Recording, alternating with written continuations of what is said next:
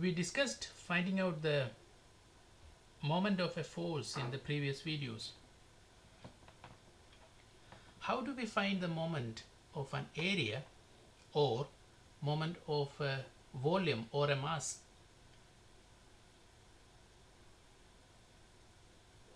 We know that for areas and masses, there is a term centroid or center of gravity. Again, that is we discussed in the videos previously. The area is concentrated on the centroid and mass or volume is concentrated at center of gravity. So the moment of an area about an axis is the product of the area itself and the distance between its centroid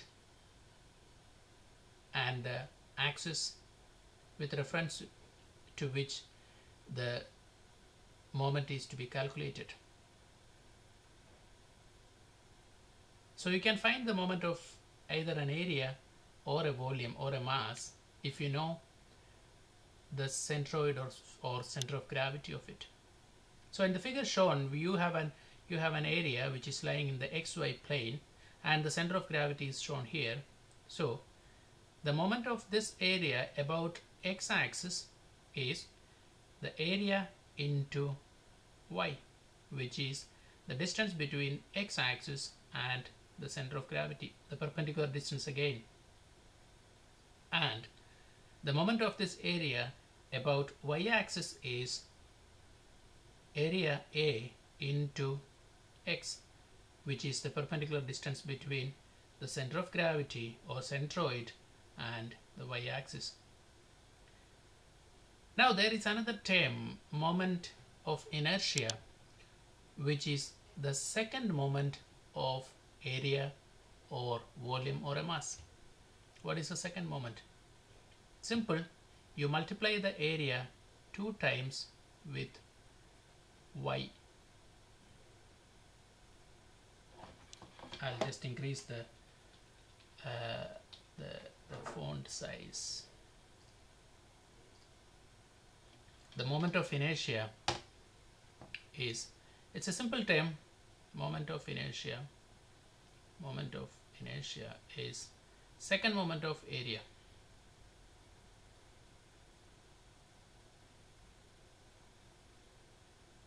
Area or volume or mass.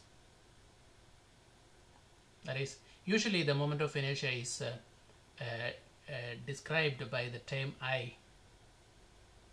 So if you refer moment of inertia about x-axis, that is defined Ixx, this is the usual notations, that will be equal to the area into y squared. So if you multiply the area with the distance between the centroid and the reference axis 2 times, then you get moment of inertia about that reference axis. Consequently, Iyy is, again, that is the moment of inertia about y-axis, that is area into x into x. X is the perpendicular distance between the centroid or center of gravity and the reference axis. Now if you have different areas and you know the centroid or center of gravity of each area, then the net the total moment of inertia will be, let's say Iyy here, which is the moment of inertia is, as you can see from the figure, A1 into R1 square plus A2 R2 squared plus etc. You can see similarity between many of the terms that we discussed previously in this. So moment of inertia, it is simple it is the second moment of area, and here the distance is the distance between centroid in case of areas and center of gravity in case of masses, and the reference axis. So product of the area and the square of the distance between the centroid and the reference axis, that is your moment of inertia. And in here you have different areas with respect to the same axis. That will be a1 r1 square plus a2 r2 square plus etc. up to the complete number of areas. Now if you have ixx and iyy, there is a perpendicular axis theorem or theorem of perpendicular axis, which says if you know these two and you have a third axis which is mutually perpendicular between these two, which means you have an axis protruding at 90 degrees from here, then izz will be ixx plus iyy, and this is called perpendicular axis theorem.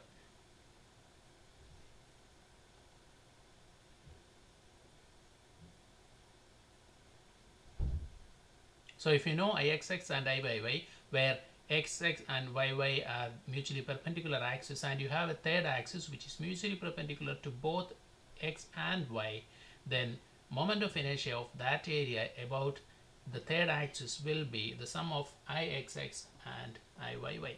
That is perpendicular axis theorem. Now you have another one, which is the parallel axis theorem, which is again very simple. Suppose you have an area here as shown, and you have an axis that is passing through the center of gravity of that area, and suppose you know the moment of inertia of this area about this axis, then you can calculate the moment of inertia of a parallel axis. Remember, this is a parallel axis to this axis, this xx axis, and this axis is passing through the centroid of the area.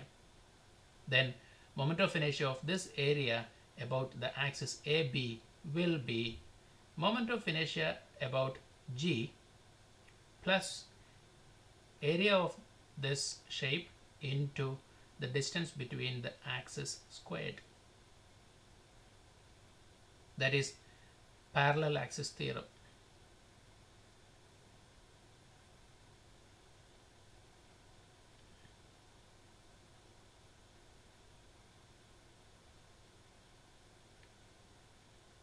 If you know the moment of inertia of an area about an axis that is passing through the centroid of the area, then you can calculate the moment of inertia of the same area about another axis that is parallel to the axis which is passing through the moment of inertia by this equation. Moment of inertia about AB is equal to moment of inertia about G centroid plus area into h squared. We will do some problems. This is very important terms in engineering mechanics, and we will do some problems in the next videos.